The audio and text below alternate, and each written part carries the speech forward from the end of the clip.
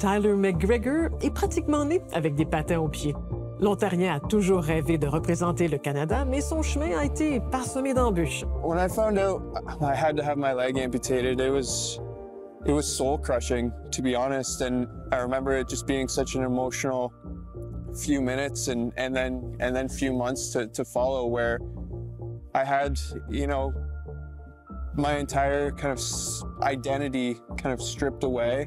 Hockey was my life. I was far more scared of losing my leg and losing my hockey career than I was of dying of cancer at that time as a teenager. It took quite a while to really put those pieces back together and try to move forward and try to find a path forward. But I'm fortunate that I was able to do so. He sends it across. There's McGregor. What a shot with the left hand. McGregor makes it 6-0.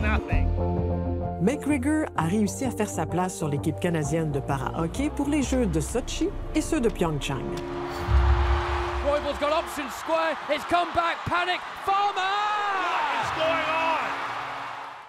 I do think that loss in 2018 certainly was one of the darkest moments of my life, and it wasn't just that specific moment in time. I think it was more so the months that followed, where, you know, we were 37 seconds away from a gold medal, something that we could have put our fingers on, and something that I've dreamed of since I was a young kid, and then all of a sudden that was stripped away from us.